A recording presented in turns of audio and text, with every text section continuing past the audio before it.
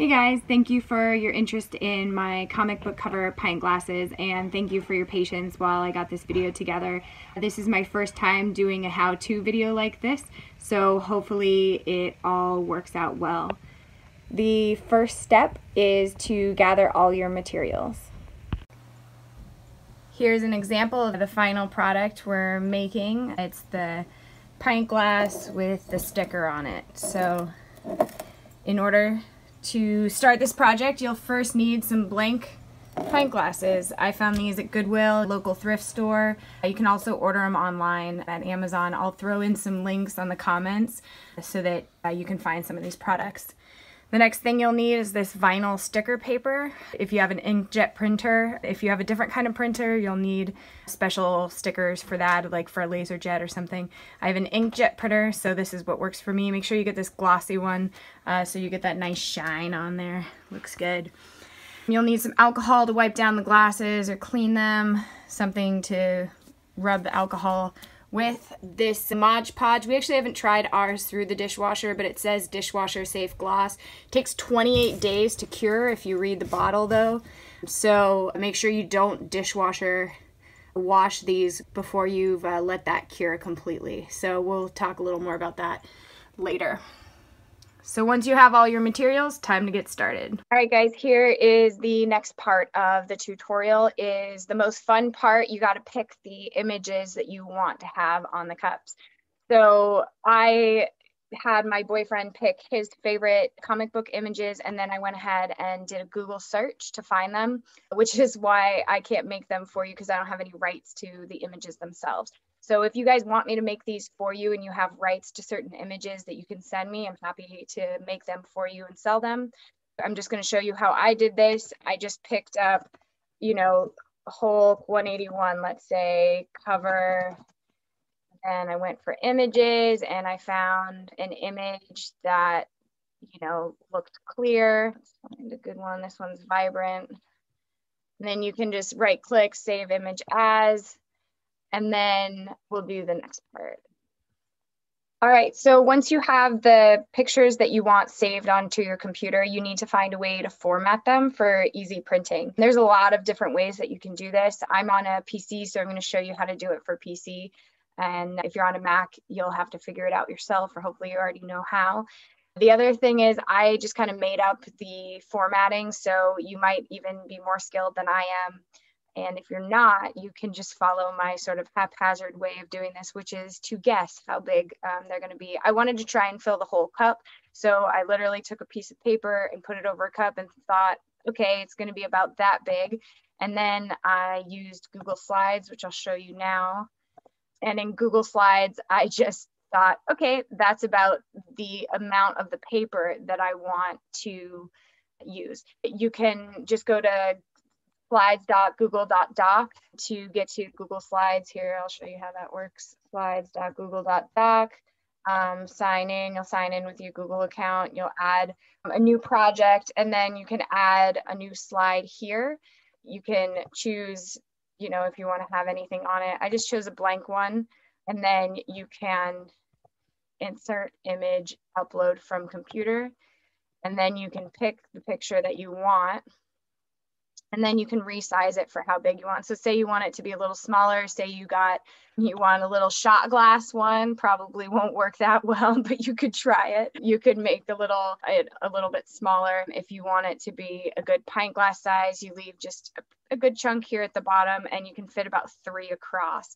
So I'm just gonna go ahead and use this spacing that I already have. I'm gonna go ahead and click on these and replace them with the new images that I want to use.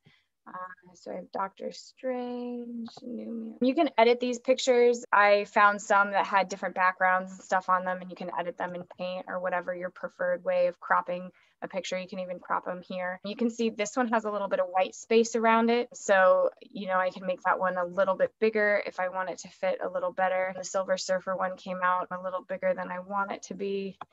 So I'm going to just make that one a little bit smaller.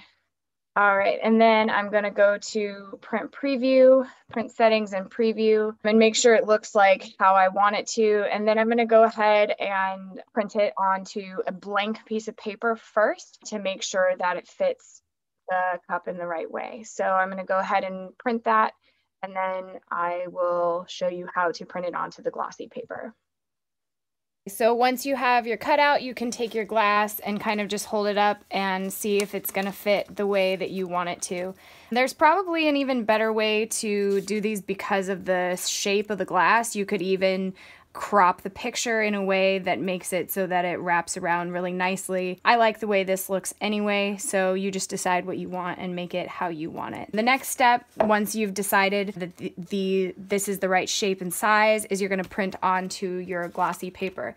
So you're going to take one piece of paper out and put it into your printer feed. It's important not to stack the glossy paper because they can get stuck to each other and they can get stuck to the regular paper too. Once you're ready to put in your glossy paper, you're going to want to change the settings on your printer. So you go into your printer settings, you're going to want to use photo printing. I would suggest changing the print quality to high, and then you want to make sure that it's marked for the right size paper here. I'm printing on this letter paper, and you want to have the glossy on there. So there's like the different options. These are some of the ones that you might have, and then you choose the right option. Once you've printed out your choices onto the glossy paper, you're going to set that aside and let the ink dry a little bit.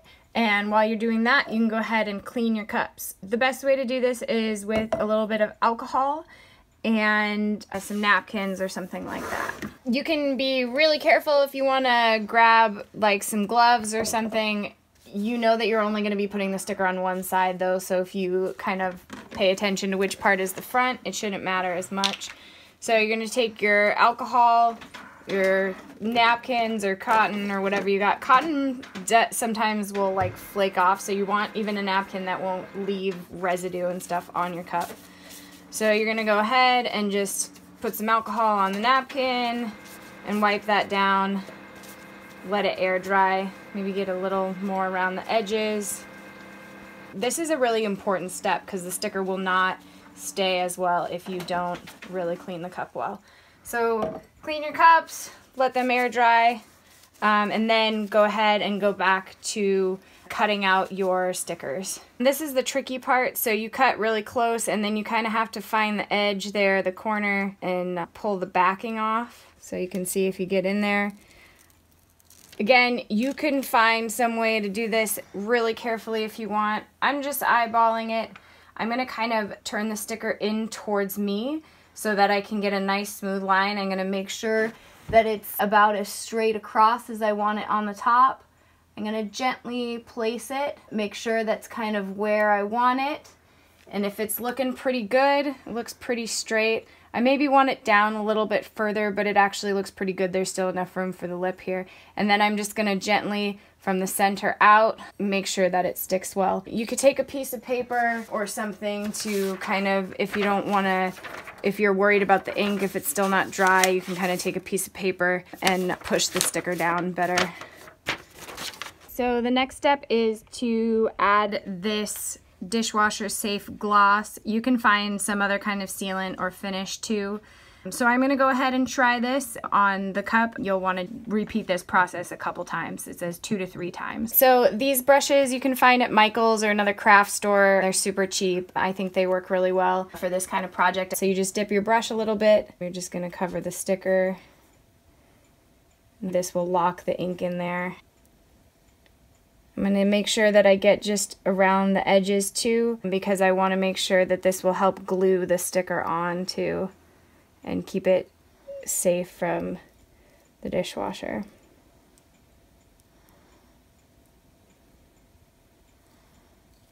Hey, so thanks for watching my video. I hope you enjoyed watching it, and I hope you have fun making them and that they work out great for you.